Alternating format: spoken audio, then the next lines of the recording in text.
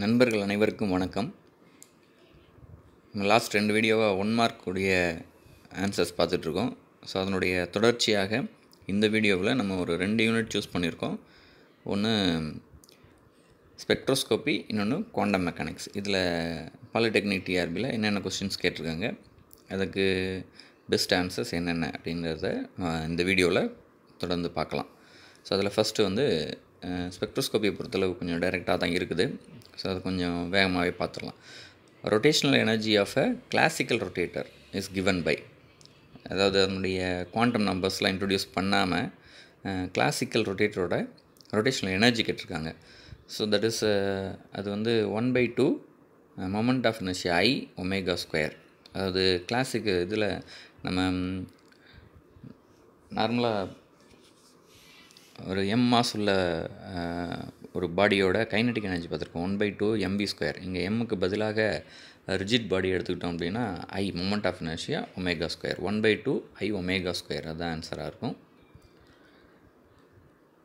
அடுத்தது advanced level of x ray detectors used for material characterisation use dope semiconductor. அதாவது எது advance level of x ray detector, எது to characterise doped செமிகண்டக்டருக்கான study பண்ணுறதுக்கு எது advance level of x ray detector அப்படின்னு பார்த்தோம் அப்படின்னா இதில் ஒரு ஆப்ஷன் வந்து மிஸ்ஸிங். அது டி, ஸ்கேனிங் எலக்ட்ரான் மைக்ரோஸ்கோப் அப்படின்றது ஒன்று இருந்தது. இதனுடைய இது வந்து பார்த்திங்க அப்படின்னா எனர்ஜி டிஸ்பர்சிவ் எக்ஸ்ரே ஸ்பெக்ட்ரோஸ்கோப்பி. அதுதான் டோப்டு செமிகண்டக்டரை ஸ்டடி பண்ணக்கூடிய advanced level of x ray detector. So இடாக்ஸ். மற்றதெல்லாம் ஏஎஃப்எம், அட்டாமிக் ஃபோர்ஸ் மைக்ரோஸ்கோப்பி, அப்புறம் ஸ்கேனிங் எலக்ட்ரான் மைக்ரோஸ்கோப்பி. இதெல்லாம் சர்ஃபேஸ் மார்ஃபாலஜி, அதாவது அந்த மேலே இருக்கக்கூடிய அந்த மெட்டீரியலோட சர்ஃபேஸை ஸ்டடி பண்ணுறதுக்கான டூல்ஸ். ஏஎஃப்எம், அப்புறம் லாஸ்ட்டு டி ஆப்ஷனில் நம்ம கொடுக்கல, அது மிஸ்ஸிங். ஸோ அதுவெல்லாம் சர்ஃபேஸ் ஸ்டடி தான். ஸோ இதில் எனர்ஜி டிஸ்பர்சிவ் எக்ஸ்ரே ஸ்பெக்ட்ரோஸ்கோப்பி இதுதான் சரியான ஆன்சர். அடுத்தது for an individual atom or molecule the Doppler shifted absorption frequency is given by. ஒரு மாலிகுல் ஆட்டம் மேலே எனர்ஜி படுது அப்படின்னா அதனுடைய டாப்லர் ஷிஃப்ட் எப்படி இருக்கும் அப்சார்ப்ஷனில், அது அப்சார்ப் பண்ணிவிட்டு சம் எனர்ஜி அப்சார்ப் பண்ணிவிட்டு ரிமைனிங் எனர்ஜியை வெளிவிடும். இந்த டாப்லர் ஷிஃப்ட் எப்படி இருக்கும் அப்படின்னா இது கொஞ்சம் டைரக்ட் தான். New is equal to μ0 into 1 ± v/c. So அதுதான். மற்றெல்லாம் அந்த செகண்ட் ஆப்ஷன்லாம் பார்த்திங்கன்னா left hand side right hand side வந்து அந்த டைமென்ஷன் வந்து சரியாக வரல. ஸோ த தேர்டு வந்து வரவே வராது. So the answer right answer is C. சரி, செகண்ட் வந்து வரவே வராது. The right answer is C. New is equal to μ0 into 1 ± v/c. அடுத்தது நார்மல் வைப்ரேஷன், அதனுடைய டெஃபினேஷன் தான். A normal vibration is defined as a molecular motion in which all the atoms move in same frequency. இப்போ same frequency அது ரொம்ப ரொம்ப முக்கியம். So different frequency அப்படின்ற ஆப்ஷன்லாம் eliminate ஆயிரும். சேம் ஃப்ரீக்வன்சி 2 இருக்குது. Out face with same frequency, in face with same frequency. ஒரு சின்ன ஒரு கான்ஸ்டன்ட் ஃபேஸில் இருக்கும், constant face with same frequency. அப்போ இன் ஃபேஸ் வித் சேம் ஃப்ரீக்வன்சி அதுதான் ஆன்சராக இருக்க முடியும். நார்மல் வைப்ரேஷன் அப்படின்னாலே இன் ஃபேஸ் வித் சேம் ஃப்ரீக்வன்சி. அடுத்தது when the electron jumps any p level to lower s level, அதாவது பிங்கிற எனர்ஜி லெவல்லேருந்து எஸ்ஸுங்கிற எனர்ஜி லெவலுக்கு வந்துச்சு அப்படின்னா ஹையர் டு லோயர், அப்போ எமிஷன் நடக்கும். It emits a line of principal series. அதுதான் ஷார்ப் சீரீஸு, டிஃப்யூசிவ் சீரீஸ் இதெல்லாம் பார்த்தீங்க அப்படின்னா ஆட்டம் டு ஆட்டம், ஒரு ஆட்டத்துலேருந்து இன்னொரு ஆட்டத்துக்கு அப்படி போடுறது தான் ஷார்ப், டிஃப்யூஸ் சீரீஸ் அதெல்லாம் வரும். ஃபண்டமெண்டல் சீரீஸுங்கிறது வேறு. ஸோ பிரின்சிபால் சீரீஸ் அப்படின்றது எனி ஹையர் லெவல் டு, அதாவது பி லெவல்லேருந்து லோயர் லெவலுக்கு வந்து அது பிரின்சிபால் சீரீஸ் அப்படின்னு நம்ம சொல்லலாம். The answer is principal series. When radiation of frequency μ0 is allowed to fall on molecule experience a varying electric field.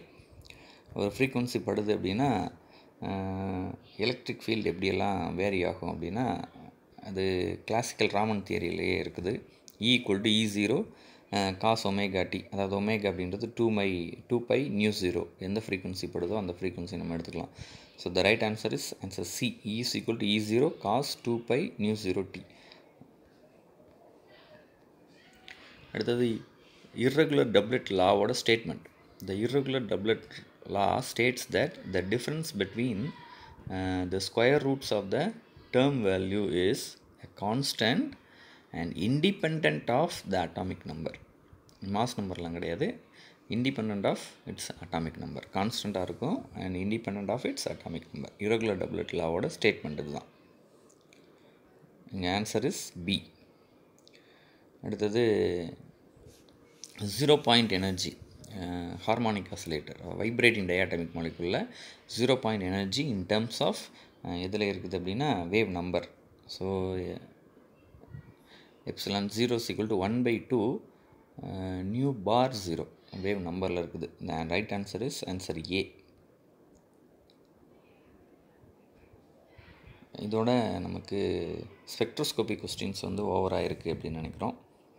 அடுத்தது quantum mechanics. Quantum மெக்கானிக்ஸில் first chronic Penney மாடலில் scattering power கேட்டிருக்காங்க. Scattering power அதுக்கு பொட்டன்ஷியலோட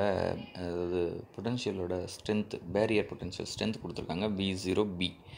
so answer வந்து scattering power பார்த்தோம் அப்படின்னா capital P = mV0AB. ஸ்கொயர்லாம் இல்லை, mV0AB/h². So the answer is B. Which one of the following is the eigenvalue of this equation? Eigenvalue என்னன்னு கேட்டிருக்காங்க. eigenvalue ஆக்சுவலாக வேவ் ஃபங்க்ஷன் கொடுத்துட்டு psi கொடுத்துட்டு அதை 2 தடவை டிஃப்ரென்ஷியேட் பண்ணணும். டிஃப்ரென்ஷியேட் பண்ணி சம் கான்ஸ்டன்ட் இன்ட்டு வேவ் ஃபங்க்ஷனாக வரணும். d² psi of d something x² or t² ஏதோ ஒன்று c அப்படி இருந்தது அப்படின்னா some constant into that wave function kx இல்லை k psi அப்படின்னு வரணும். del square psi is equal to some k psi அப்படின்னு வரணும். 2 தடவை டிஃப்ரென்ஷியேட் பண்ணணும். ஆனால் இங்கே ஒரு தடவை டிஃப்ரென்ஷியேட் பண்ணி கொடுத்துருக்காங்க. 2வது தடவை டிஃப்ரென்ஷியேட் பண்ணும் பொழுது k² அப்படின்றது ரைட் ஹேண்ட் சைடு வருது. அதுதான் ஐகன் வேல்யூவாக இருக்க முடியும். ஸோ அது இந்த கொஸ்டின் எப்படி எடுத்துக்கிறதுன்னு நமக்கு தெரியலை. k² ஆப்ஷன் இல்லை. ஸோ 2 தடவை அதை டிஃப்ரென்ஷியேட் பண்ணியிருக்கணும். ஒரு தடவை தான் கொடுத்துருக்காங்க. ஸோ த ரைட் ஆன்சர் நமக்கு ஒன்றும் இதில் சரியாக படலை. அடுத்தது ultraviolet spectroscopy. Ultraviolet is the spectral region associated with absorption phenomena of. Ultraviolet ரேஸை வந்து இது பண்ணால் அது வந்து வேலன்ஸ் எலக்ட்ரான்ஸை ஸ்டடி பண்ணுறதுக்கு தான். வேலன்ஸ் எலக்ட்ரான்னா அது அவுட்டர் மோஸ்ட் ஆர்பிட்டில் இருக்கக்கூடிய எலக்ட்ரான்ஸ். அந்த எலக்ட்ரானை ரிமூவ் பண்ணுறதுக்கு, அந்த எலக்ட்ரானை பற்றி, அந்த எலமெண்ட்டை பற்றி ஸ்டடி பண்ணுறதுக்கு தான் இந்த யூவி வந்து பயன்படும். வேறஸ் வைப்ரேஷனல் பார்த்திங்க அப்படின்னா அது இன்ஃப்ராரெட் வந்துடும். இன்னர் கோர் எலக்ட்ரான் டிரான்சிஷன், அதாவது உள்ளே இருக்கக்கூடிய நியூக்ளியஸ்க்கு பக்கத்தில் இருக்கக்கூடிய எலக்ட்ரானை பற்றி ஸ்டடி பண்ணணும்னா எக்ஸ்ரேஸ் தான் பயன்படும். ஸோ யூவி அப்படின்றது வேலன்ஸ் எலக்ட்ரான் டிரான்சிஷனுக்கு தான் பயன்படும். So the right answer is answer B. The equation representing எத்தன்ஃபஸ்ட் relation, அது 2 ரிலேஷன் இருக்குது. d/dt of expectation value of x position which is equal to expectation value of x component of momentum by m. அதாவது இது வந்து classical ஃபார்முலாவே, நம்ம classical formula அதையே நம்ம இது பண்ணலாம். So d expectation value of x by dt is equal to expectation value of x component of momentum by m. இது ஒன்று. அப்புறம் இன்னொன்று d/dt of expectation value of p momentum is equal to minus grade v. So left hand side force இருக்குது. So the right answer is answer option D. அடுத்தது spherical harmonics, அதனுடைய wave function ஒய்எல்எம் of theta by. ஒய்எல்எம் of theta by, இதுதான் spherical ஹார்மானிக்ஸோட wave function. ஒய்எல்எம் of answer option வந்து D. அடுத்தது இது நம்ம mathematical ஃபிசிக்ஸ்லையும் சேர்த்துக்கலாம், quantum மெக்கானிக்ஸ்லையும் சேர்த்துக்கலாம். Hermite polynomials R specifically useful in analysing the quantum mechanical problem of harmonic oscillator. Harmonic oscillator ப்ராப்ளத்தை solve பண்ணுறதுக்கு தான் ஹெர்மைட் பாலினாமியல் நமக்கு பயன்படும். So the answer is answer C. அடுத்தது, if E0 is the 0 point energy of a harmonic oscillator of frequency nu and H is a Planck's constant, then its energy in the n is equal to 2 state. அதாவது 0 point energy, அதாவது energy of harmonic oscillator right hand சைடில் நம்ம எழுதியிருக்கோம். En is equal to n plus 1/2 h cross omega. இதில் n varies from 0, 1, 2 அப்படி vary ஆகிட்டே இருக்கும். n is equal to 0 அப்படின்னா அது 0 point energy. n is equal to 0 அப்படின்னு போட்டோம்னா 1/2 h cross omega வரும், அதுதான் E0. ஸோ அது இப்போ நம்ம n is equal to 2ன்னு கொடுத்துருக்காங்க. ஸோ 2 கொடுத்தனால 2 சப்ஸ்டியூட் பண்ணி 2 + 1/2 h cross omega அதை தனியாக பிரித்து எழுதணும்னா 2 × h cross omega + 1/2 h cross omega. இந்த 1/2 h cross omega அப்படின்றது 0 point energy. So 0 point energy E0வோட plus 2h new. 2 energy state 2 கொடுத்ததுனால 2h new. So the right answer is answer option பியில் இருக்குது.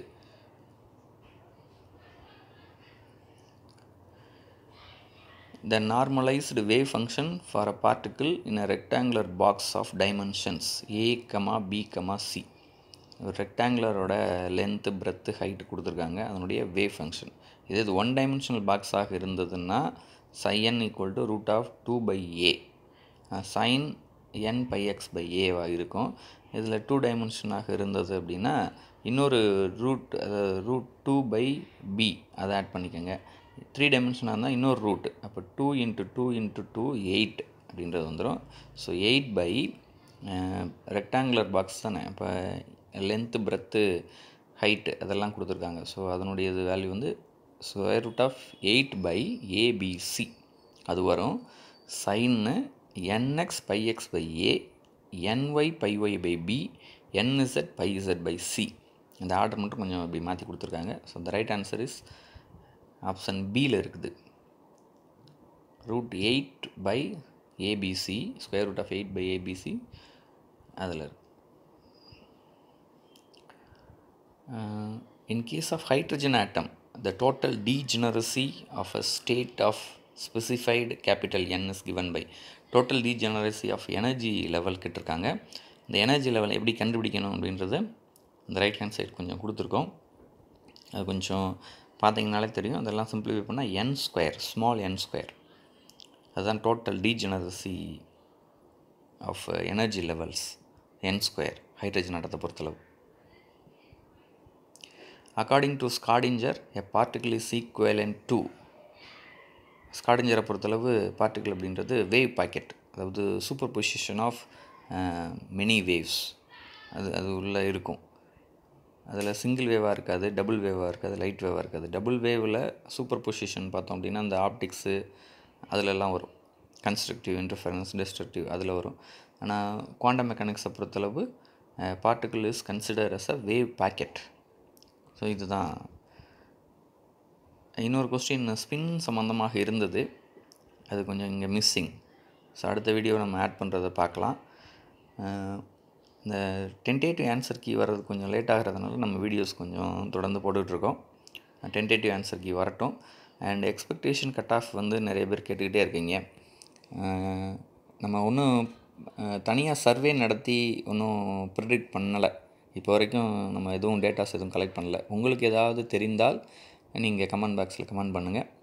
தொடர்ந்து நம்ம அடுத்தடுத்து என்ன அப்படின்னா பிஜிடிஆர், பாலிடெக்னிக் டிஆர்பி அந்த டென்டேட்டிவ் ஆன்சர் கீ வந்ததுக்கப்புறம் அந்த வேலைகள் கொஞ்சம் யாரெல்லாம் செலக்ட் ஆகிறாங்களோ அவங்களாம் அந்த வேலையை பார்ப்பாங்க. யாரெல்லாம் பிஜிடிஆர்பிக்கு ப்ரிப்பேர் பண்ணிகிட்ருக்கீங்களோ அவங்களுக்கு நம்ம சேனலில் தொடர்ந்து கொஸ்டின் அண்ட் டிஸ்கஷன் பண்ணலாமா, அல்லது சப்ஜெக்ட் வைஸ் வந்து கண்டென்ட் கொடுக்கலாமா, அதாவது டாபிக் வைஸ் வந்து அதை எக்ஸ்பிளைன் பண்ணலாமா அப்படின்னு பார்த்துட்ருக்கோம். நோட்ஸ் மாதிரி எடுத்து அதை எக்ஸ்பிளைன் பண்ணலாமா அப்படின்னு ஒரு ஐடியாவும் இருக்குது. ஸோ அது வியூவர்ஸோட உங்கள் சஜஷனை நாங்கள் கொஞ்சம் எதிர்பார்க்குறோம்.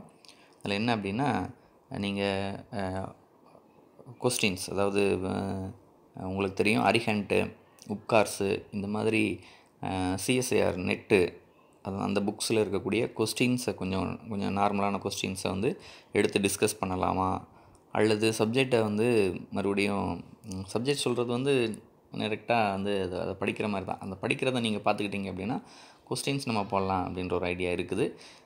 இல்லை எங்களுக்கு அந்த நோட்ஸே கொஞ்சம் எக்ஸ்பிளைன் பண்ணுங்கள் அப்படின்னு நீங்கள் சொன்னீங்க அப்படின்னா அதையும் நம்ம சேனலில் தொடர்ந்து நம்ம போஸ்ட் பண்ணலாம். உங்களுடைய ஃப்ரெண்ட்ஸுக்கும் நீங்கள் அதை ஃபார்வர்ட் பண்ணிக்கோங்க. ஸோ அடுத்து பிஜிடிஆர்பி ப்ரிப்ரேஷனுக்கு நம்ம ஹெல்ப்பாக வீடியோ போடலாம் அப்படின்ற ஒரு யோசனை இருக்குது. உங்களுடைய சஜஷன் அதை நாங்கள் கொஞ்சம் எதிர்பார்க்குறோம். ஸோ கமெண்ட் பாக்ஸில் கமெண்ட் பண்ணுங்கள், சப்போர்ட் பண்ணுங்கள், தொடர்ந்து வீடியோஸை பாருங்கள். Thank you friends.